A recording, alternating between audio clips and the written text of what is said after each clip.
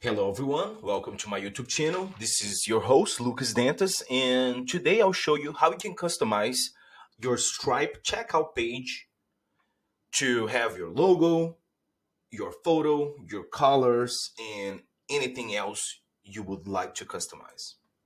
The first thing you have to do is to click on more, and then you go to payment links.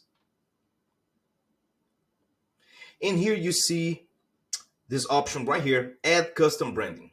And then you click on view brand settings. So here is the page where you're going to customize everything. You can add an icon, a logo, brand color, accent color. And just so you know, sometimes a logo will not look as well as an icon. So you can play around with this and you can do all the changes that you need to.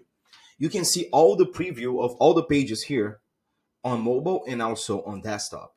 So if I click here, I see how my page is going to look like on a desktop or on mobile. Of course, that here, it will not show you all the information. You're just creating a template here, and then whatever you set up on the checkout on the checkout page is the information that's going to show up right here. So let's just do one test, for example. So let's just do one change so you see how it works. So for example, I want to change this color. I'm going to do brighter. So as you do that, you see how it looks like. Do you see? I'm just going to go back to what it was.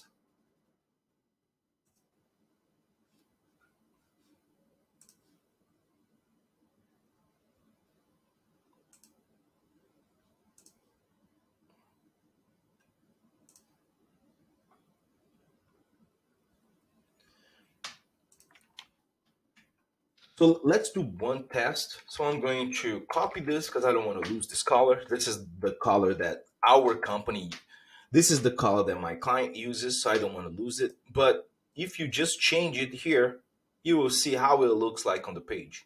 So you can do all white, you can do red, you can do whatever color you want to. But I just want to use this. And for me, this works really well. Of course, I can add a logo. And as I said,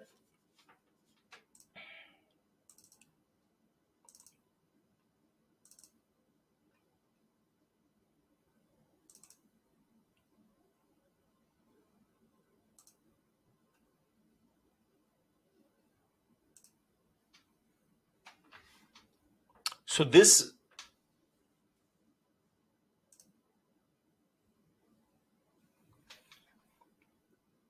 and just so you know, whatever you set up here, it's going to be applied to all these pages. It's going to be applied to the checkout, to the customer portal, the invoice payment page, the invoice PDF as well, and also the identity of the company on Stripe.